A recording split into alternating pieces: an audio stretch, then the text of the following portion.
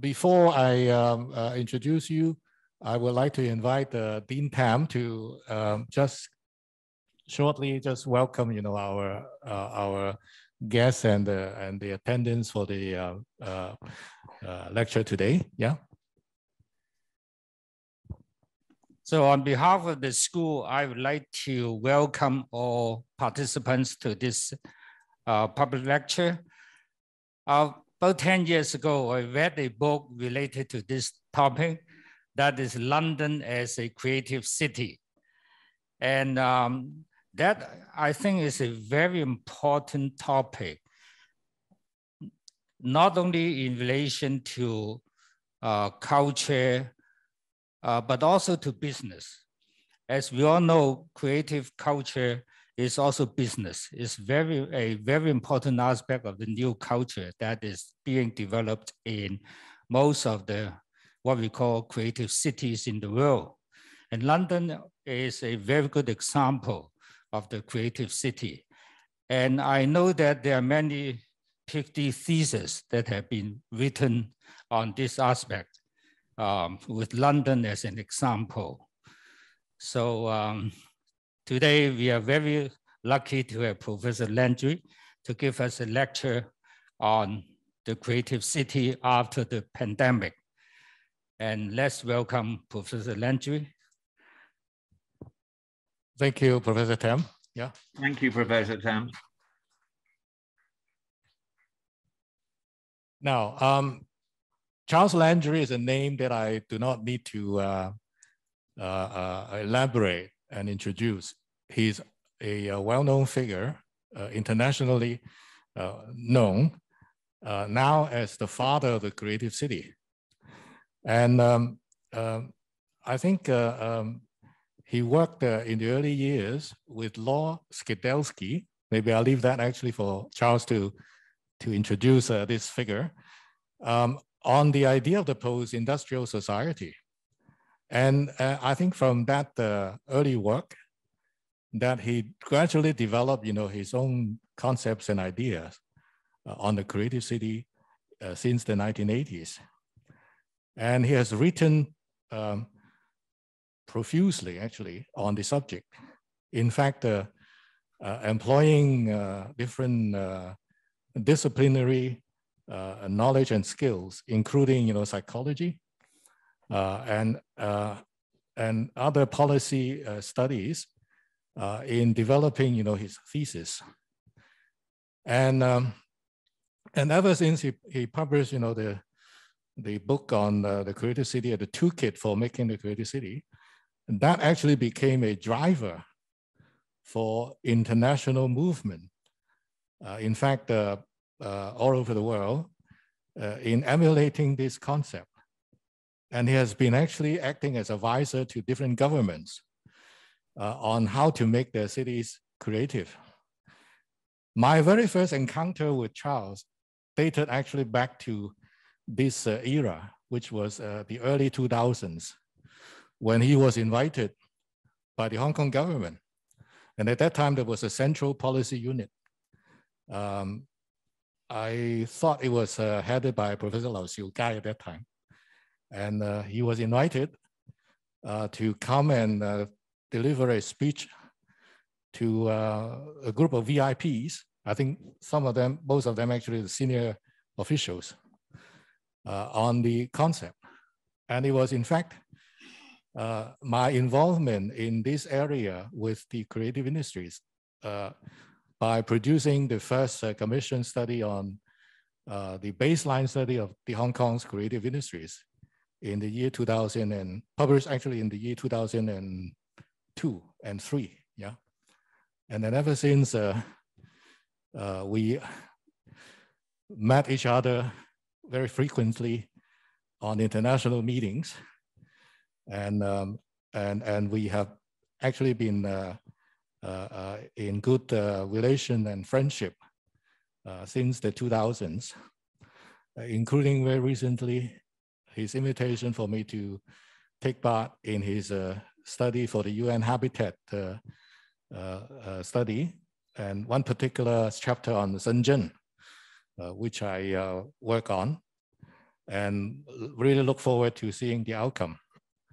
But today, he has kindly agreed to give a very timely lecture on the subject of the post-pandemic creative city.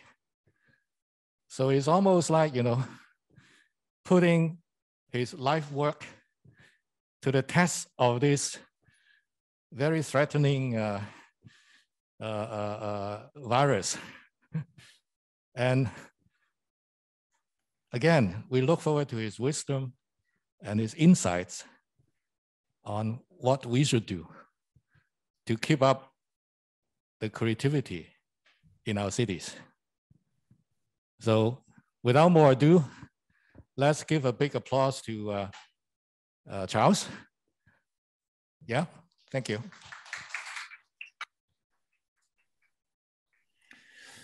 All over to you. Thank you very much, Desmond, for inviting me, and it's a real privilege to be with you.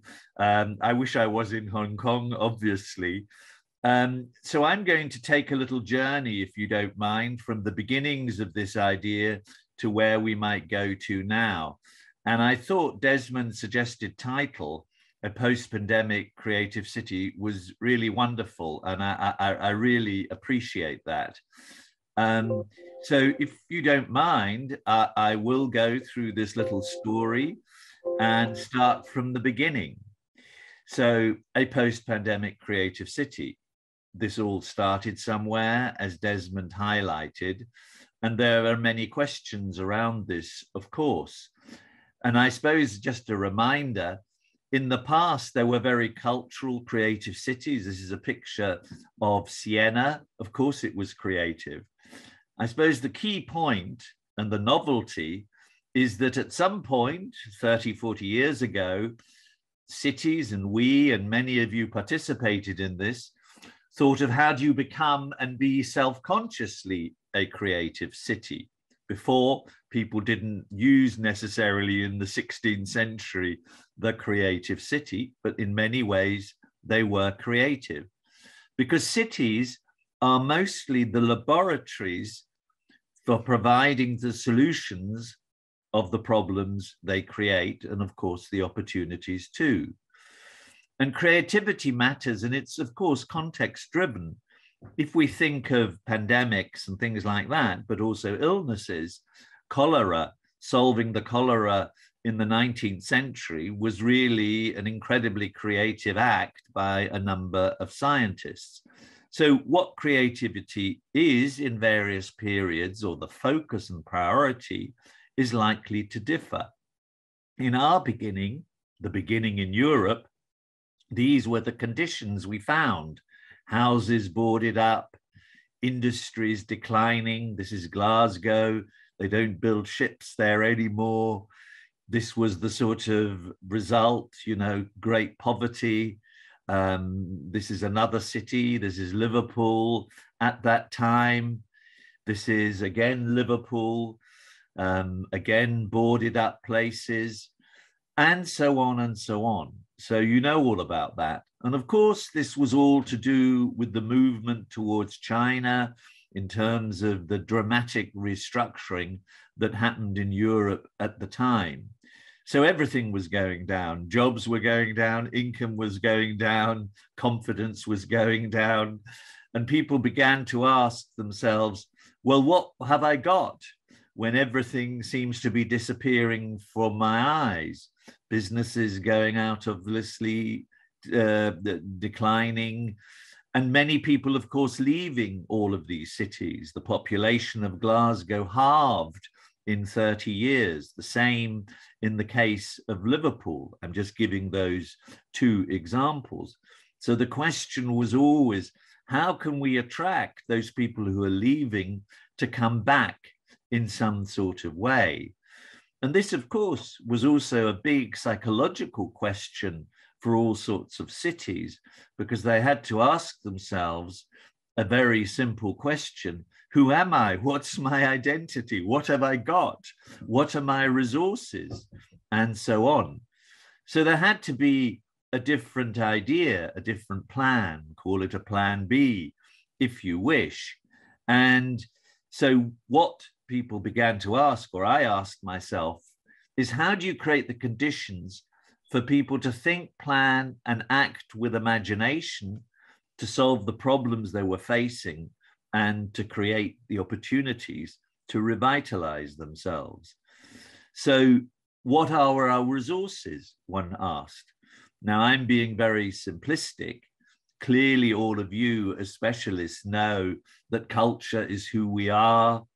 You know, there's the big definition of culture, way of life, etc. But it is essentially who we are, our habits and mindset and so on.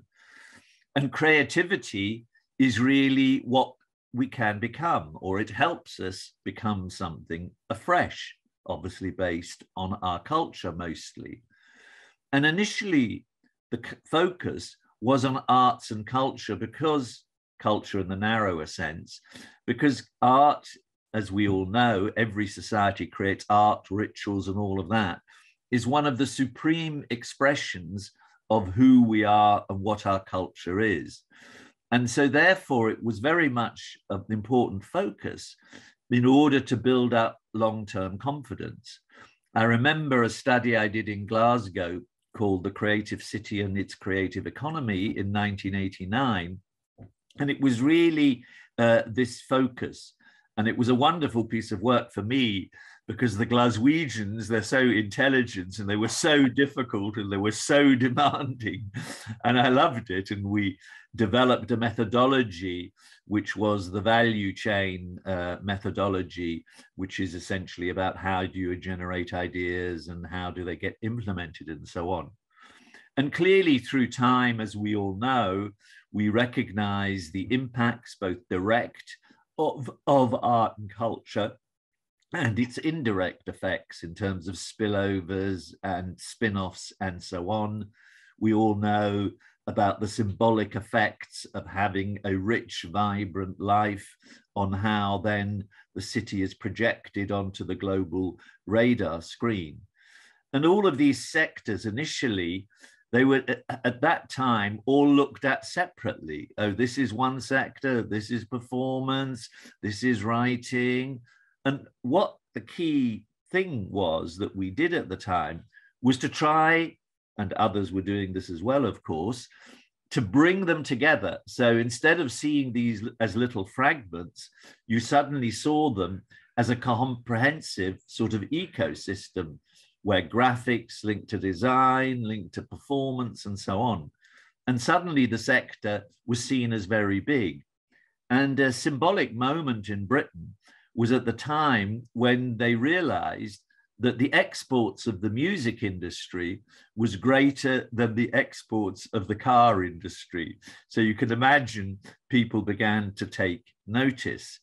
So seeing these things together made us see, all of us, that this is a sector in its own right. And obviously Desmond has done masses of studies on showing how this happens. And of course, what then happened recently in the pandemic era, of course, that sector suffered more than any other sector, perhaps, because so much of it is to do with public performance and things of that nature. So I don't need to remind you what that sort of stuff is. You know, it's having events in old buildings sometimes. It's circus. That woman there floating in the sky is my daughter. Anyway, but all of these sort of things, these pictures are just a reminder of the scope of the activities that one was talking about at that time. And of course, it remains ever important. And this is one of the major in Vienna, not in Vienna, in Graz, a virtual reality studio. And obviously the link between all of those traditional sectors with digitization has created something dramatic. But it is also stuff like here. This is the biggest foundry in Britain, creating massive public artworks and so on. But it's also just people doing public art. You know, near me, this is near my town, there as an artist who every few weeks puts a new thing up so people can see it when they drive by. He changed lockdown to luckdown. Anyway, I'm just reminding us of its scope. And within this, of course, urban regeneration happened. This is the old warehouses in Liverpool. They then get transformed into museums. I don't particularly like that new museum that's in the middle there in front of that white building. I don't like its look. I love new architecture, but I don't happen to like that piece of architecture there. But it also reminded people that the way artists operate is very much prefiguring the future. We know that when you're creating a film or you're creating a theatre piece or something like that, that there are very many ingredients that need to come together in various forms. Secondly, we also recognized that those people operate as portfolio workers, sometimes on one project, another time on another. And so this is a Swedish in Helsingborg in Sweden. I just happened to see it says chaos room. Now, it isn't really chaos they're trying to create there. They're trying to bring all these elements together to create a product.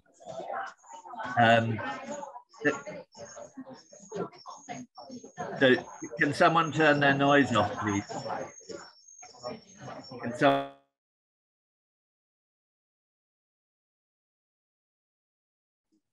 Thank you.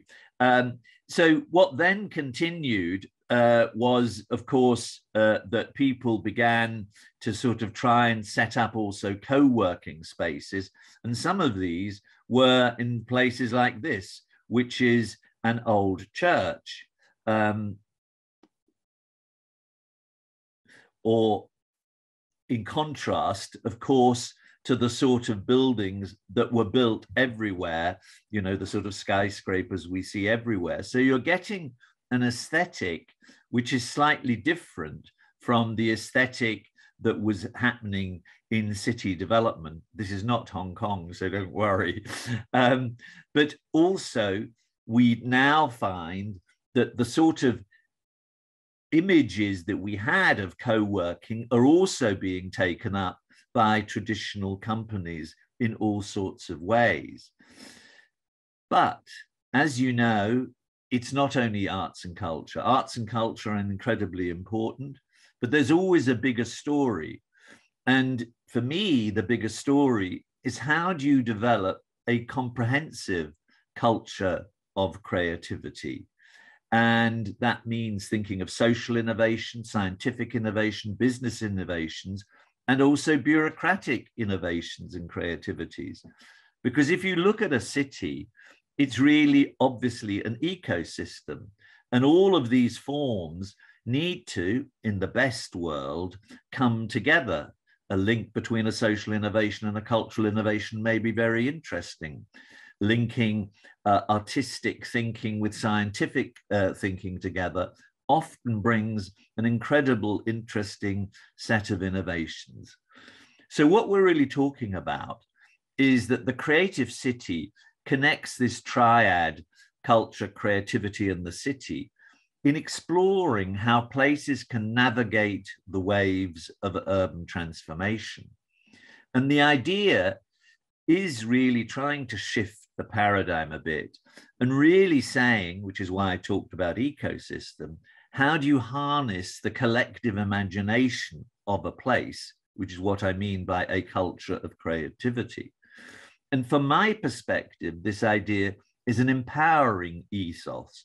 Now, not everybody is as creative as everybody else, but we can all be more imaginative or open ourselves out than we were before. And I personally believe, and this was an inspiration, by the way, of the whole creative city idea in my personal history, is that ordinary people can make the extraordinary happen if given a chance. And just a tiny detour, the reason I got interested in creativity is that I kept on meeting people who I thought were incredibly interesting, but didn't find ways of expressing themselves. I could have focused on that. I could have focused on organizational creativity. why I was interested in the creative city is because lots of organizations, people, different cultures are coming together. And for me, the interesting task was how that can be brought together in a vision or an ambition and so on. And of course, that is complex, as you know. Now, a few years back, about 10, 12 years ago, I realized I should have started at another place. I should have thought of, how do you generate in a place curiosity? I was in a northern British city, which was very declining, and people were saying to someone whose parents were unemployed, they were unemployed, why don't you be a bit more entrepreneurial? And then I thought, oh my God, that's not going to happen unless we generate curiosity in them. Now, as you well know, young people are often into music, and then we developed a music strategy there to encourage young people to get involved in music. Not that they were going to become a star, but because they would learn technologies and things like that, that they could apply in different sectors. Now, if we are curious, then we might be imaginative. And if we're imaginative, we might have then creative ideas. One or two of them might be an invention. That then might lead to an innovation when it's widespread. And that then creates that cycle. So this cycle of creativity is, for me, something that I think is quite important.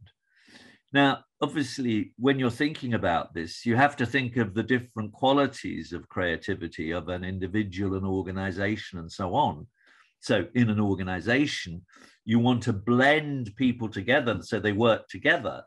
So the way creativity works there, because we're thinking about teams, is quite different from just an individual doing their thing. Then I think it's useful to think, well, how does that work in a system where lots of organizations and individuals are there? And then, of course, the city and the state, a country, and so on. Now, some of the essences of all of this is really a key feature everywhere in this discussion about innovation and these topics, is openness is key, being more open than closed, a willingness to reassess things. Now, very often, a creative thing may be to leave something as it is, which is why it's quite creative to save heritage sometimes. But nevertheless, you should reassess whether something is working or not working. And also, I suppose, applying what I'm calling here the what if logic. So what if we did that? What if we did this? And then trying to find the connections and the patterns between all of these things that are revealing themselves. And then what's very important is to have a balance between the divergent thinking, you know, opening out imagination. And then, of course, creativity is only really creativity when it turns into reality. So we need to then at some point say, well, how does this go through the reality checker, which is convergent thinking? Now, seen this way, I think creativity is a form of capital, a currency, you could call it. And it could be infinite and endless. So it's a resource, obviously. It's an asset in some way, a potential and an opportunity. It's also, I think, when it's unleashed and there's openness in a place, it generates energy and is rather like a motor. And then, of course, can become a trigger and a catalyst. Now, if you look at dynamics, and I'm not going to talk about this so much, but you can define cities as City 1.0, which was a certain way of operating a city, rather top down. Perhaps it's the industrial city, you know, things don't really connect very well. It's very functionally divided, industrial zones, living zones, and all of that. Then if you think of a City 2.0, which might have happened 30, 40 years ago, people begin to think of images and the symbols of the city. How does it reflect itself? And you then get obviously lots of star architects trying to build the most amazing building ever. as we know, we don't remember that many buildings around the world, but nevertheless, there's a greater focus on urban design, physical connectivity, and so on. And the City 3.0 is perhaps one that brings all of these things together, the 1.0, 2.0, and is very much about how you can be enabled to co-create and shape and the evolving city. And that looks obviously different. And that's more top down and bottom up. You might want a big project that's driven by the public sector, but it's also unleashing a lot of the civic creativity that often solves problems, does interesting things, and so on. So that's about that whole notion of shaping, making, co-creating the evolving city. Now, if I'm doing this sort of work just personally, what we do is we look at then an asset in terms of the resources, which could be heritage, which could be interesting things that a city does, something that's distinctive. But we also look at the obstacle audit. What are the obstacles to that? Because overcoming an obstacle is also a creative act. The other thing we always are thinking about, what is the organizational mechanism that helps drive that? And often these are intermediary mechanisms that might be within the public sector that are connecting people, helping people go to market, and all of those sorts of activities, obviously funding regimes and so on. And then again, one has to look at how do you generate critical mass and are able to scale up. And particularly it's important to think of hardware and software, and if you like the word orgware, together, because to make a place work is about soft features, the activities perhaps people do and all of that, as well as the physical conditions. And the key aspect is, are the physical conditions creating the opportunity to be better, more imaginative, and so on.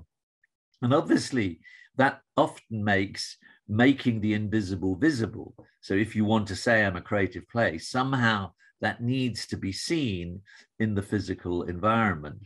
So, or symbolically in some way. Often there's an incredibly creative stuff happening in a building, but you wouldn't know it on the street.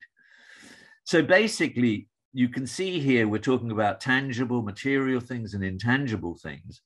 And over the last 30 years, clearly many places have moved from, not being very interesting to rather interesting. And I suppose the two key points are, you're shifting from a density of resources to a density of networks and circuits, or proximity to resources like coal or whatever it is you're mining, and substituting that to proximity of knowledge, which is, of course, why we try to cluster interesting people together in various ways. So successful creative city making, usually there's an ambition.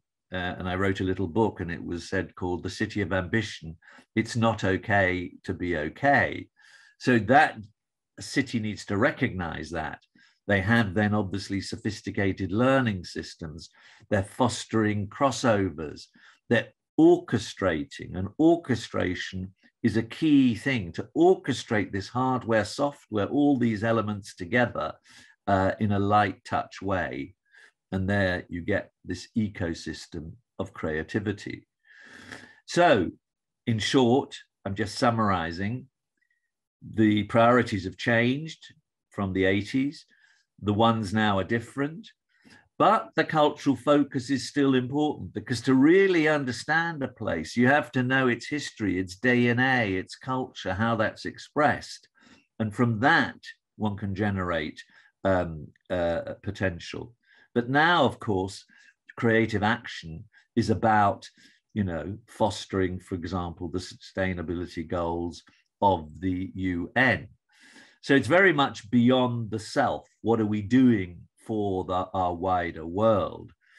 And just before I move on, there are some dilemmas and a paradox, because at the moment, lots of people talk about creativity, but there's a massive risk culture going on, and these, sort of negate each other. And we really need to also ask the question, is it only the creative economy that is creative, or is it creativity in the economy? A change of word. And we often use the word cultural planning, and I think I made a mistake. It should have been called planning culturally, i.e. planning with an understanding of the culture, because when you say cultural planning, it seems to make us imply, oh, I'm only going to build a cultural building. The other dilemma, of course, is that so much of this revitalization that's happened through creatives has led to gentrification. But that wasn't, its original aim. And what we're talking about is not only for hipsters, clearly. So with Bilbao about 15 years ago, they challenged us and said, could you measure the creativity of a city in all its dimensions? And so that's why I showed a picture of Bilbao. And we devised 4 sort of big clusters or domains. And the first, and what we analyze, is how can you identify and nurture creativity? And there you assess things like level of openness, trust, participation, what the learning landscape is, formal and informal, how talent is developed. The second cluster of domains is about the enabling and supporting mechanisms, which is about the political and public framework, the leadership of the city. Is there some sort of vision, agility, and so on? And also importantly, do people in the city mean what they're saying? Is there professionalism and effectiveness? The third domain that we explore is then how do you exploit and harness this, bring it together, which is of course about the innovation capacity, entrepreneurship, how connecting devices, networks, and all of that works, the media, all of that. And it's also, of course, to do with physical connectivity, are you an airport hub? Have you got trains and all of that as well? And the final cluster, final domain, is living and expressing it. Can you actually see it? Now, this is, of course, can you see the diversity, the specialness, the vitality, the expressiveness of a city? What's the place like? What's it being created? Is the new stuff interesting or horrible? Have you got the facilities, livability, well-being? Have you got all of these things, parks, hospitals, all of that other stuff that is vital to make a city work? Now, we do this, and I'm not suggesting you do it, but just as an interesting exercise. It's not about what number you've got, but if you're 10, you're brilliant, you're amazing. If you're 1, you're very bad. And the issue when we do this is simply to say, oh, if you're a 5, you're average, what do you need to do to become a 6 or a 7?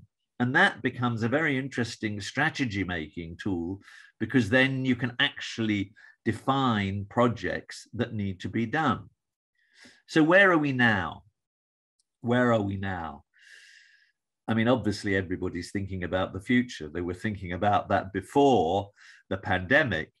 And what we're really thinking so much is about, bringing nature back into the city, blending the physical and the natural together. So there's a lot of stuff going on, as we all know. And the big issue, there are many big issues, is the need really to wake up. And this is not only in a pandemic sense, but really to see how can you harness the potential in a place.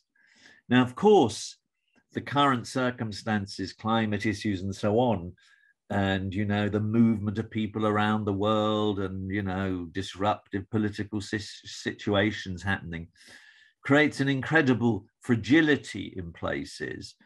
And particularly the crises that we're finding now, which are all coagulating together, the water crisis, the climate crisis, deforestation, that many cities are inhuman, ugly, dysfunctional, really means that it's a bit like 1 minute to midnight. And I think most of us realize we're in the midst of a systemic crisis, and a business as usual approach will not get us to where we need to be. And Earth Overshoot Day in 1919, in 19 was the 29th of July. In 2000, it was the 23rd of September. So that's the day when we've used all the resources of the world. So that just tells you everything. Because our way of life and economic order is materially expansive, socially divisive, and environmentally hostile. And that just is a cover of my book called The Civic City in a Nomadic World. And that line in the middle symbolically is the challenge to heal that crack in our evolving world. And I don't need to tell you about the great disruptor. That great disruptor was and is the immersive qualities of the digitizing world and the fourth industrial revolution, and the way it has brought us in some senses much closer together and made the world a smaller place, and created the opportunity to be here, there, simultaneously. And also the situation that you can't hide from big data, the dilemmas, we know that, the big my data movement, so that not people are knowing about all of your data, every move you're making. So there's an interesting, obviously, issues around privacy, as we all know. And that world can be sort of perhaps too much. You know, this is an exhibition in France, which is called Hyper Vital. And, you know, you might say to these Manchester City football players, hey, how about concentrating on the second half of the match rather than looking at your mobile? Anyway, you know all of that, and I'm only just playing around at the moment. And again, we know, again, some of the things that have happened with organizations like Facebook, et cetera, et cetera. And what it's become, of course, and this is the positive and negative side of the social media, that it becomes a bit me, rather than a real conversation. But at the same time, this capacity of all of that to enable sharing economies to happen, to do all sorts of things, to sensorize the city in positive ways, of course, we know that potential. And of course, the arts and skills and talents within graphics and all of that are so embedded in the way that digitizing world works that it could have never reached its apex without those original cultural and artistic skills. And of course, it's made the city feel completely different, you know, many people working in cafes and all of that, et cetera, et cetera. So what we still have, though, and what remains, is how do you create zones of encounter in a world of social distancing? And how do you create places of empathy in that? This, as you know, is in Chicago, Millennium Park, and is a wonderful area where people do connect. So those are some of the questions. What are this is Station F in Paris. So these are perhaps the new incubator hubs of a world of social distancing. Now, one thing that lots of people talk about, as we know, is create cultural districts. Again, how relevant are they? And this we'll just explore for a few moments, because you want to cluster often, but you also want the whole city to be creative. Now, cultural districts can just be organic, they just happen. And then you might say, well, what is a cultural district? Well, a cultural district is often a place where there are often also cultural facilities, of course, but there's also other activities going on. They're just emergent and organic. Sometimes people try to create cultural districts and plan them from the top. Other times they're driven by activists. And sometimes people just market a district as cultural when it's not cultural or creative at all. But when we think about that, this is quite interesting. Where do you start? And this links to what I've said before. Do you start with just a building? And I know Desmond did some interesting stuff in Hong Kong about making interesting buildings. Is that enough? Or is it a collection of buildings? And often it is. Or is it a street, an interesting street, which then spills out into the neighborhood? And is it then the cultural district, the city as a whole? Now, there are different purposes in this whole development. Sometimes they've been specifically physical, you know, to try to get attention via the creative community. Some of these buildings may be new or old. Other times the purpose has been economic, job creation. Other times, some increasingly cultural districts are trying to blend social with economic issues. And many of you will know, of course, the Global Cultural Districts Network. Look at that, very interesting, and particularly their monthly reports. So some of the dilemmas here are, of course, that people are using, let's say a property developer who's not very creative, but uses the creative community for their own marketing purposes. And then the other issues is, do you keep the creative pulse by really engaging with the locals, and how can you avoid the gentrification dynamic in such a way that those who generate the energy are not pushed out? So that City 3.0 that I talked about would have dealt with some of these things. Its look and feel would be different. It would be about public space, convenient. It would obviously use digitization well. And it would obviously create many places for chance encounter. Now, one of the first cultural districts named this way in the modern era was Birmingham, and this is the custard factory, and nearby is something called the Peg, and in there are just clustered all the sort of people within the creative economy sectors. Of course, this is San Francisco, that initially was also one of these places. This is Castro there. It's of course now more a tourism hotspot. But then another one is Nantes, you know, where those vast elephants are made. And what's interesting about that Ile de Nantes, which was the old factory shipbuilding area, is it's connected, which you can see in that building behind it, to a university which focuses on design, art, performance, music, and so on. So there's an interesting combination. You can't see this at the moment, some old warehouses and very new buildings.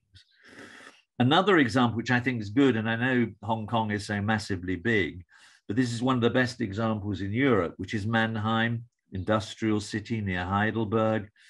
And they have, and you can see these German words, their strategy is all based about, can you see, networking, integration, inspiration, participation, obviously culture and innovation. You can see those words. And the whole area, there's a whole area they've developed called Jungbusch, which, as it says, come as you are. And this doesn't look very interesting, perhaps, but that's a music park inside there where vast clusters of music entities exist that has then spread up the street. And these all along this river, it's getting more and more developed. And then they have these hubs. This is another incubation hub, the Sea Hub. But most importantly, they've got an educational institution there, the Pop Academy, which is run by a business person from Sony, was initially, and a musician together. So not surprisingly, because of that training, the students all seem to get a job. So this is a pretty unique place in Europe, at least, where that link between business and learning creativity is done together. So you see all these words there, which is just a nice, interesting example. I'll go to another extreme, and I'm always aware we're talking to Hong Kong, which is one of the most interesting places, I think. It's called Favara, F-A-V-A-R-A, and it's called Farm Cultural Park. And they have, over time, and it's won lots of prizes, completely transformed this place which was declining through art, but its participation, lots of other things that are going on in the city, which is, you know, led to, there were, let's say, 1,000 visitors a year, now 100,000, you know, and obviously a whole economy has developed on the basis of that. But sometimes doing the thing that is creative is being a bit unconventional. NDSM is a vast place in Amsterdam, and the developers said to the owners said to the developers, make it feel like this. Now, I'm not saying that they built this, but I'm just giving you an idea that sometimes developing things in traditional ways is not the way forward.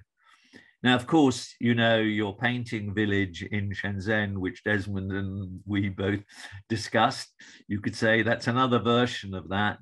Or here, revitalizing the city through the lanes in Melbourne.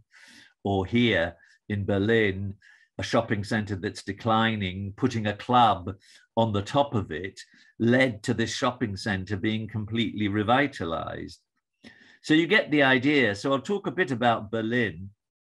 You can see this old building that was squatted, which was a real hub of Berlin creativity initially.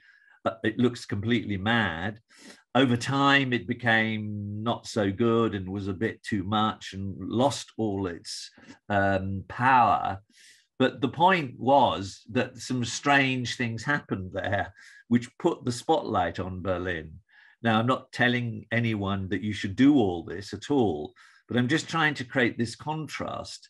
And recently it was bought by a major Swedish developer. And here that the developer's coming in to launch his plans, and the contrast between the champagne that's being served and the graffiti is quite interesting. So they're building there, but what they're building is this. So can't we somehow make the new buildings have some small element of that verve and vigor of the old in it, rather than this, which is very bland? I'm going to show you another crazy one, which is called Holzmarkt. And these, a foundation, this was a nightclub area on the river, and all along the river, they're building skyscrapers. But a big insurance company, Swiss insurance company, allowed this cooperative group to buy 250 meters of the river. And what you see here are these buildings are kindergartens and lots of things like that, which is all very socially useful stuff. And it's actually just, again, reminds us, and that's what I'm trying to do here, is there are different ways of developing a place that is a bit more human scale and so on. So these are just different images of that same place. So here again, you get the idea. It's on the river. It's, of course, incredibly popular. This is going to be financed by this building at the end, which is going to be one of the biggest wood buildings in Europe. So there's an interesting economic model taking place there. So this is Dafen. I thought I'd just put that in just because we're near there. I don't know how good it is, actually. I know it's one of the biggest producers of art in the world. So the big question is, what is the role in this transformation that we need to take place, which I think needs to be ethical in some way. It needs some purpose and so on. And I'm saying really the priority is to focus on the issues that really matter.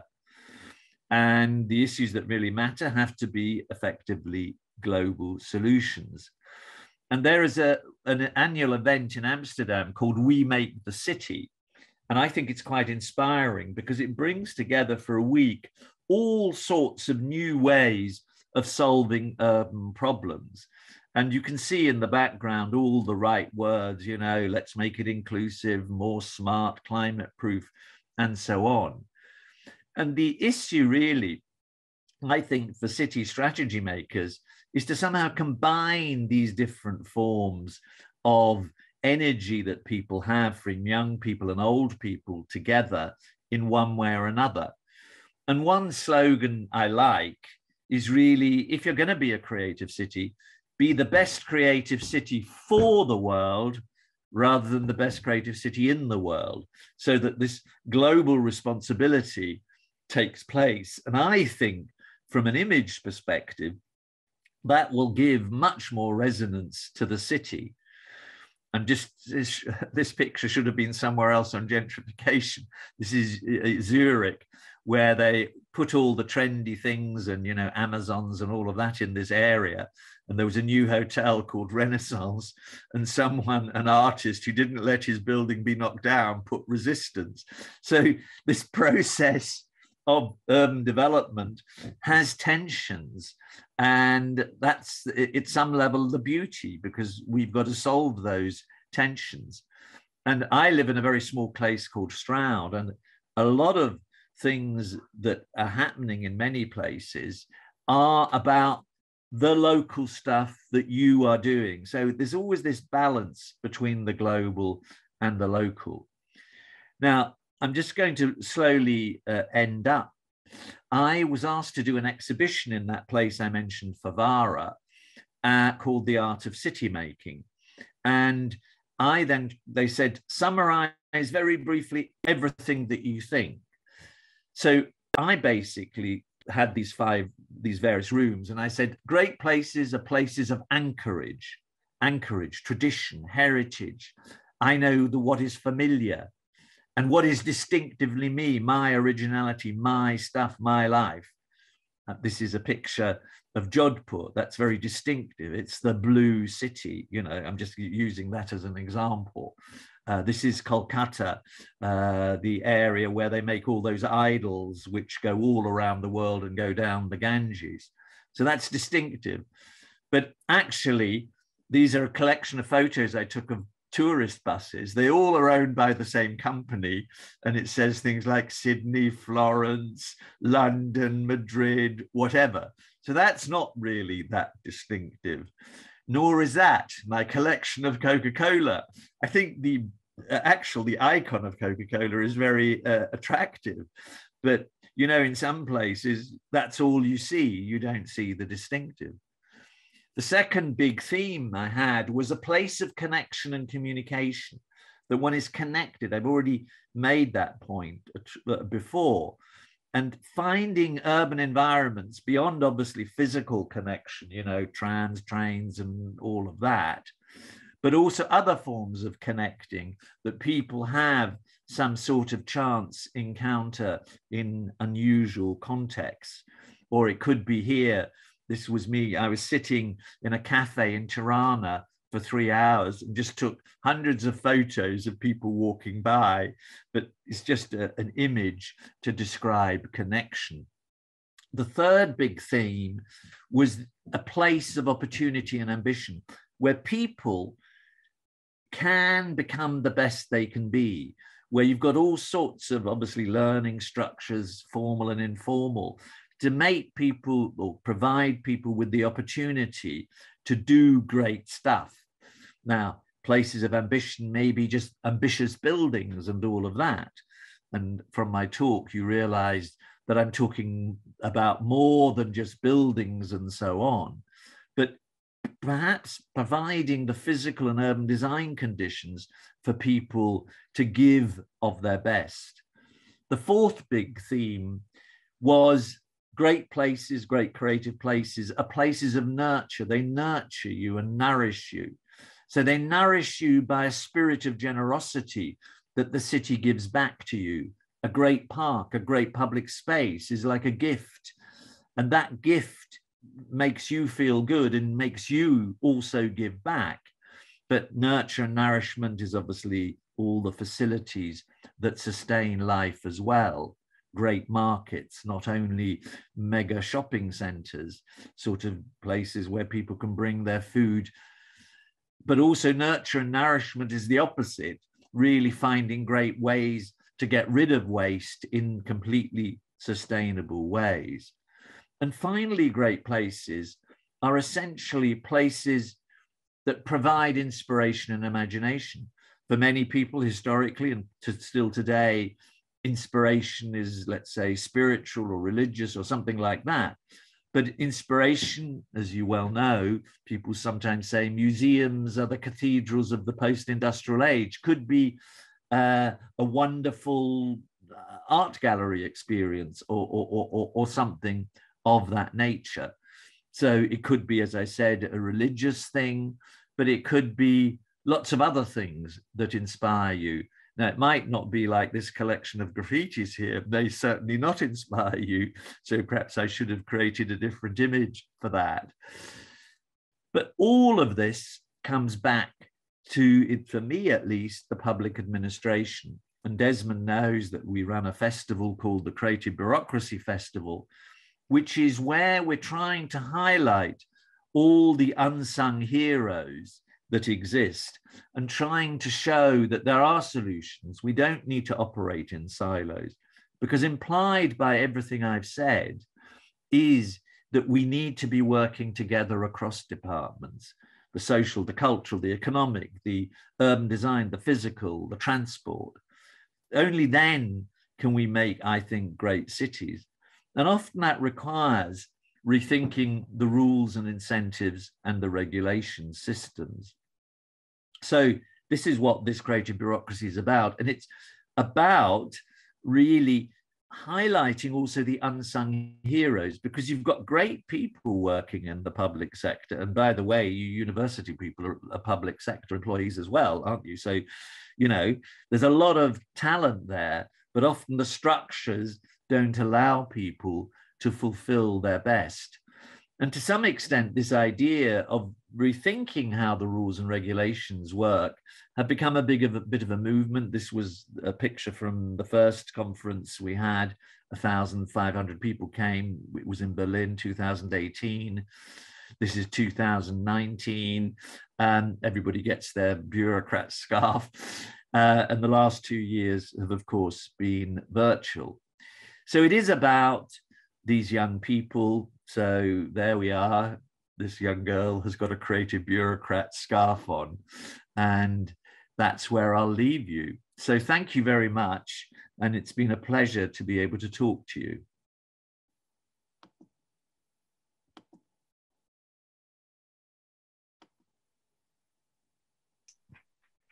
Thank you, Charles. Now, I think we, in the room, you know, we have around 50 plus students and staff and guests. And then also online, I think we have 80. Yeah, so it's quite a turnout actually for your talk today. And I'm sure actually has excited many minds sitting around and listening. So we'll have a half an hour Q&A session, and it's an opportunity actually for us to interact with Charles Landry. So let's see whether we have any questions.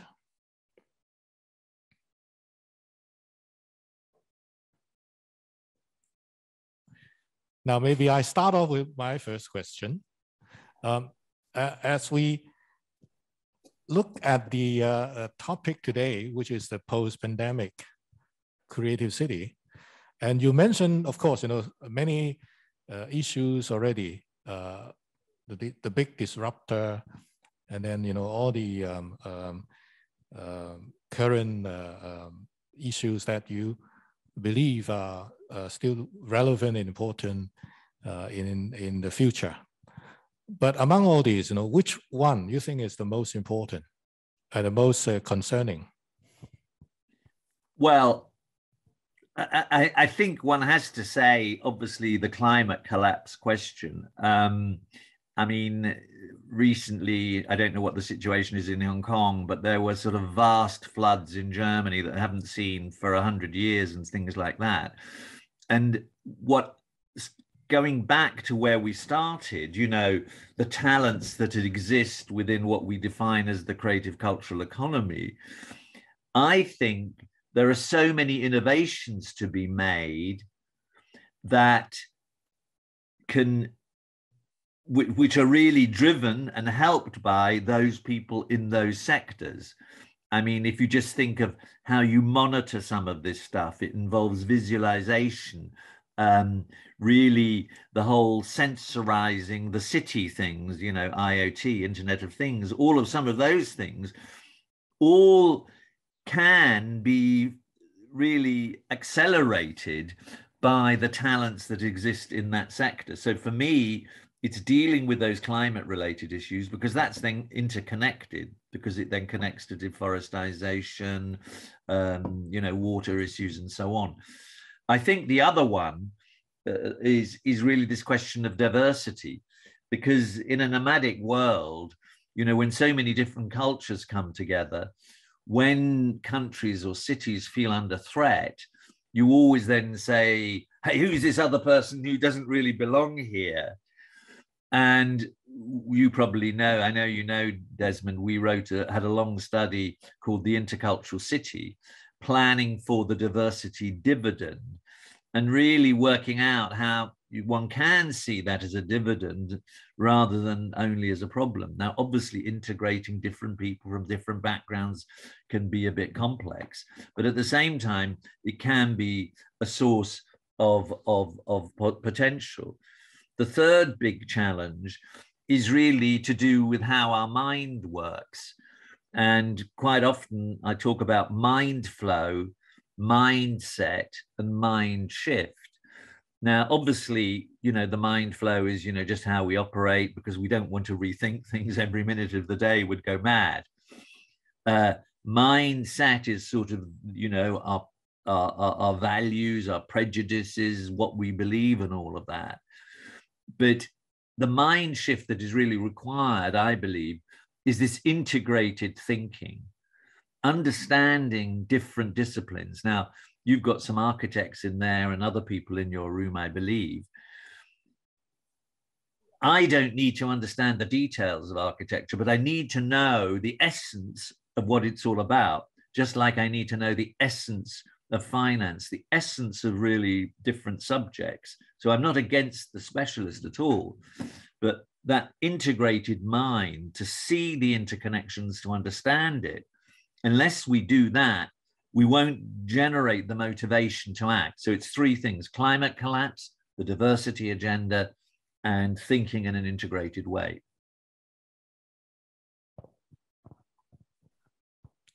Okay, we have the first question from the audience, our Professor Tam.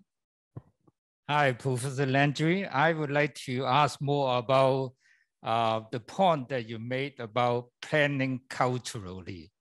So I want to understand more about this term. In relation to this, I would like to make a few points about, for example, when you go to the 7 Dials in London, we will think of Charles Dickens, the scenes described in his novels. And that would also bring us to the films made about the plays and also the novels. So that is not just what we see, but what we feel, what we make connection with history. In the same case that we go to Madrid, when we walk around the city, we will think of Don Quixote, the scenes described in Don Quixote. And then we also try to make a connection between the present and the past and the history of several hundred years. So that's very interesting. We seem to be brought back to the scene several hundred years ago, and then we understand the present in terms of the past. So, but this has to do with preservation and making history known to the visitors. So how do we understand this in terms of your concept of planning culturally? Thank you. Planning culturally is essentially being culturally literate. And what I mean by cultural literacy, I think cultural literacy is as important as numeracy and all the other forms of literacy. And when I first wrote about that, cultural literacy is understanding one's past, understanding where one comes from. That is what planning culturally is about. Understanding why people are as they are, why the place has formed as it is. So it's a combination of understanding the past, the origins, because unless we go with the grain of a culture, in my view, people won't adapt to new circumstances. By going with the grain of who we are, and that involves also the comments you're making about heritage, that you won't have the confidence. I think understanding one's past can give much more confidence. That doesn't mean that everything in our past is wonderful, but that's where one comes from. So planning culturally has these other words in it, behind it, like being culturally literate. And being culturally literate also means, you know, perhaps in an English context, knowing what it was like when Charles Dickens was describing something and so on. So you also link then better, I think, tradition with potential innovation. Now, it's also, for me, completely not surprising that people who are trying to do interesting things often want to work in old buildings. And, you know, I know some of these buildings had horrible conditions, these old factories, but why people like them is because you can feel the patina of the ages within the fabric of the building itself. And that is inspiring. So it all connects together, the past, the present, and the future. And that's what planning culturally means, being sensitive to the totality of where we come from. Thank you, Charles. There's a question online which says there is a culture that local people in Hong Kong like to draw pictures in walls, corners in the urban area, right? Do you agree this art, especially whether you think art should be legally illustrated? So really, I think it's your comment on graffiti. Yeah, I mean, it's about urban art, obviously, that question. I mean, the origins of graffiti, everybody in the room knows, which is obviously the gallery system, of course, hardly lets anyone who's an artist, really, it's only a very, very few, 1 in 150 or 300 people who get to show their art. It was also obviously a form of protest and things like that. So we know all of that. I mean, you know, obviously I get a bit irritated. You come into a train station and there's all these tags everywhere and it all looks a complete mess. But I think that in some ways, some of it is actually quite good. I mean, I was in a German city earlier this week and they had a whole area in a skate park area where there were vast areas where people could just show their urban art. So I think it's a balance. It's not completely yes or completely no. It's verging sometimes to the yes because, you know, many young people can't express themselves. Now, I know, you know, it depends what they're saying on it. I mean, the one piece of graffiti I said 1 minute to midnight came from Tel Aviv. I thought it was very good. The building was a horrible building and that was a nice little message. The other one, which said wake up, was in Athens, and I think we should wake up. So it really depends what it is. And there you get back to aesthetic judgments. So it's an interesting question, by the way. Thank you.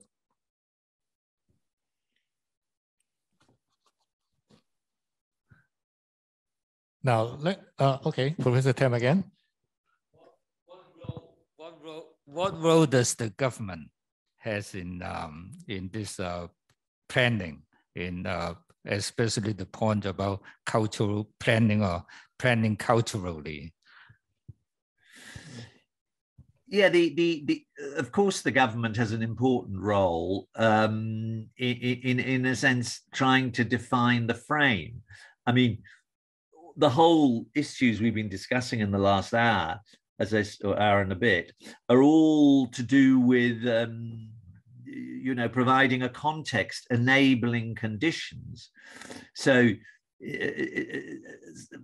sometimes I think government should act as an encourager, as an enabler, as a facilitator, less than a controller. I mean, that's just, now I may be a typical European, you know, I'm a combination, by the way, of German, Italian, and English. So of course, those traditions are in my mind. So for me, it's providing opportunities and allowing people to unleash their potential. Because I think that if you allow that, if you wanted to put this in terms of capital, you're releasing more capital. If you're allowing, I mean, Finland has only 5 million people. They're very open in this way because they've got to make the most of their 5 million people. So the government has that role. Occasionally it's a leader. Sometimes it should be a follower and be influenced. So it should be more, I suppose, flexible in that sense. Now, of course, it acts as a grant giver, as a planner. I mean, a lot of what we're talking about here is creating physical environments that enable people to gather, connect, and so on. A lot of that has to do with regulation. And I think, for example, in most cities, the transport people have much more power than other people who I think should have more power, because the transport person says, I need 20 meters wide roads, whereas one might say, well, is that the best sort of road, the most human sort of road we can have? So, yeah, the government has a strong role, but it more in the direction of enabling. Okay, a follow-up in the online. Do you think local government give enough assistance or space for development? Does local government? Now, there's a big battle. I mean, Hong Kong is obviously more or less a city-state, so it's slightly different. There's a big battle in Europe and beyond about the balance between the nation state and the city. Who is control? Who is who should define the solutions and so on. And the essence of the argument is really clearly the national government in the case has the sort of authority to define the bigger rule system, but the local authority and the local community has more legitimacy in implementing the solutions to, let's say, the problems that we may have. And so the argument within something called the Global Parliament of Mayors, for example, which I'm on the advisory board of, is that there should be a new relationship contract between the state and the city, and giving the city more power and more resources. Because, as we well know, if you've got garbage in the street, the city will have to deal with it. It's not the government. That's a stupid example, but do you see what I'm saying? So in short, the local authority has a vital role. I mean, it should have a bigger role. Okay, let me go back to the national level then. You know that we just had this climate summit, and then we're also facing currently, energy crisis in many countries. And of course, the two are related. So what would you suggest, from the viewpoint of creative bureaucracy to deal with this issue? Yeah, I mean, there are some issues that are out of the control of us as individuals, as cities or states. As we know, the bigger supply chain issue problems that are happening to do with, et cetera, et cetera. From the point of view of the bureaucracy, what we need is models of that planet B we're trying to create. Now, obviously, we need to get planet A right, but from the point of view of really trying to find places, I'll give an example of Amsterdam. Many of you in the room will know about Kate Raworth's donut economics. Amsterdam, and what that basically means is one planet living.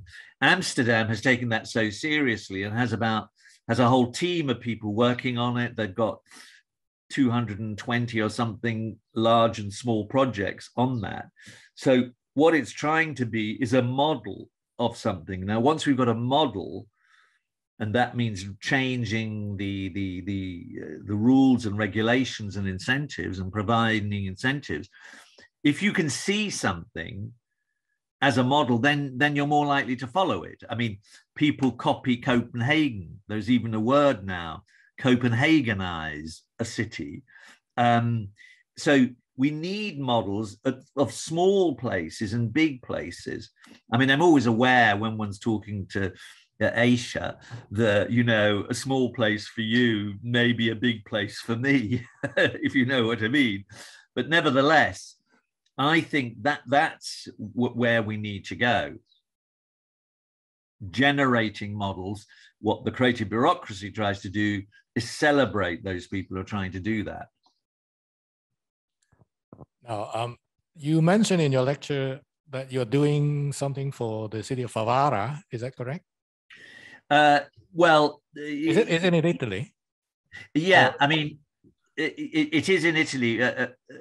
Well, I'm connected to them, and I'm trying to help them in a bit. Yes.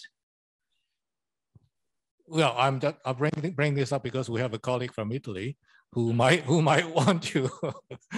you have anything you want to comment on Favara or anything? You might not know Favara.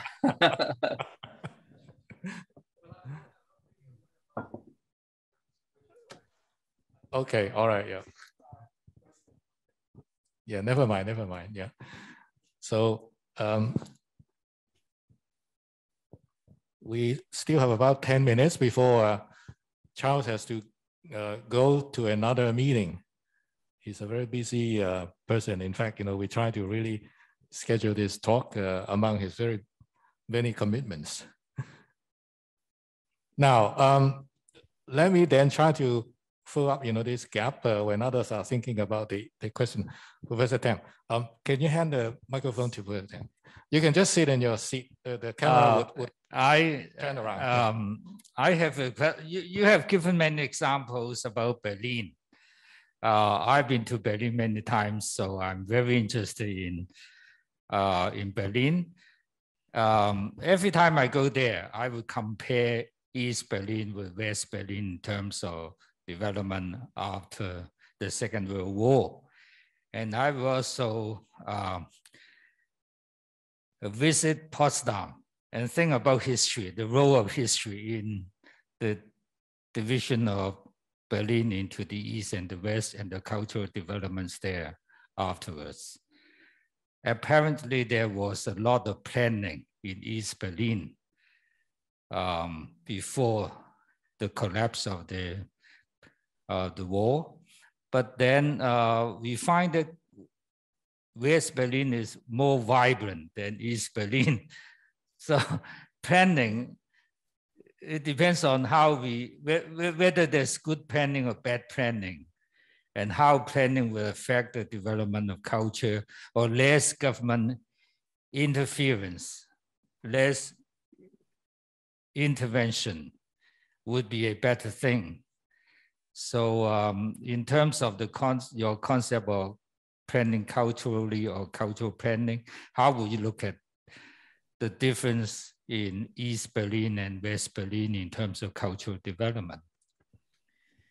Well, I mean, the reason I showed some examples of Berlin is because I was a fellow at something called the Robert Bosch Academy. So and my parents were German, so I speak fluent German.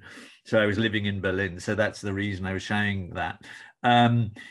Well, look, as you well know, when the wall fell, it was the biggest marketing coup any city in the world could ever have, that wall falling, because it was so symbolic. But the East Berlin was very rigid planning, as you well know.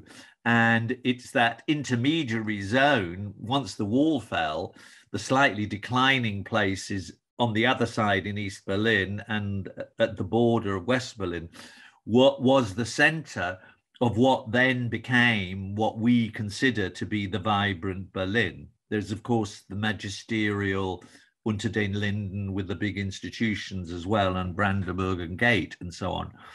But it's that what happened was that zone, it's quite a big zone, probably a kilometer wide all across the city, was uncertain. And in that uncertainty, also about ownerships, that's when lots of people came in and initially perhaps tried to occupy places and stuff like that. This was then legalized and so on. But it's that zone that really became partly the area where what we consider to have creative things. So my general answer to you is to be more open than closed, more enabling as a planning authority, more to say, the key slogan of the creative bureaucracy is, how do you move from a no because to a yes if culture? So I'm more in that direction, but I'm not a person who's saying you have a complete free for all and let everything go and so on. So it's a bit about orchestrating. I use that word, curating. You have to curate environments, being aware of the hard stuff and the soft stuff. And what's particularly interesting to me is when we say creativity, there's a lot of creativity, for example, happening in universities, but physically you don't know it may be there. I mean, I was at the beginning of this week in one of the main European centers which studies the ocean, an incredible institution. But you had no idea what was happening in this building where 1,000 people worked. So there is creativity, different forms of creativity, and it's a real challenge for us, the citizen, to understand where it is, which is why the city is really a canvas and needs to be rethought, that it is finding ways to show what I call making the invisible visible, because otherwise all you see is a shopping center, and some shopping centers are nice and some are boring. Okay, we have a question from our guest, Mr. Alex Law. Hello, Professor. My question is how pandemic is going to help Hong Kong in the future. As I heard from you, the word curiosity, how the connectivity and connection to creativity. In Hong Kong, really, to me, the word vernacular is almost lost. We don't have a street, as you shown in your slides. We do have a curving street, flamboyant street, but those streets are losing the values. We have high rise, which are all right, but we are losing. We have some precincts, have some neighborhoods. You have that word very, very sharp, and I remember it well. Neighborhood. We are losing a neighborhood. We are building, we are rebuilding metropolis. We are doing metropolis. But I see, to me, I see the values in what you are talking about. Pandemic, is it going to change the direction? We are going to metropolis, but where are we in our ruins? The Notre Dame church was burned. It's going to be rebuilt, I believe. Yes, my question. Well, the meeting I've got to go to in a minute, in 5 minutes or 3 minutes, is to be on the jury of the Human City Design Award coming out of Seoul. So what you're talking about is the human city. The pandemic, it only will have an effect if one can get the people who develop the city, the property developers and others, to understand about this question of the human scale, the human being at the center of city development. I think attention has focused more on the human being, and particularly the way buildings and structures face the street and public space and so on. But the general dynamic, of course, is in the opposite direction of what you're talking about. But this is why, I mean, the UN now talks about the human-centered city, is that's really, we have to put these sort of words at the center of our city making, rather than talking about urban development. We should always be having perhaps the word human being at the center of it. I know that's a very short answer. It's partly because I've got to be in this meeting in 2 minutes now. Thank you, Charles. I think I'll let you go with my last, maybe a rhetorical question, right? You don't have to answer it. And also is relevant to the pandemic, because at the moment, I think there are two approaches of countries tackling the issue. One is something like what we're doing in Hong Kong and China, very strict, very preventive. But the other, like in the UK, in the US, and many countries, they choose to live with the virus. So which approach you think is more creative? I don't think the word creativity comes here. Both people are trying to work out a solution. I mean, I think actually, because I've just been to Europe a few times, I actually think one should be a bit more restrictive. I mean, in the end, pandemics tend to become endemic. Hopefully they don't kill you on the way, and we will have to live with the virus. But I mean, for example, having masks in public transport. The other day I was in London, only 50% of people had a mask. I thought it was stupid. So I'm more about, you know, a bit more in your direction, Desmond. Okay. I think that really reflects, you know, your spirit of creative bureaucracy. So good luck with your next meeting. And we thank you once again. Thanks a lot. For a wonderful talk. Thank you. It was great being with you. Hope to see you in real life soon. We'll catch up very soon. Yeah. Thank you. Okay, bye. Bye-bye. Bye. Bye.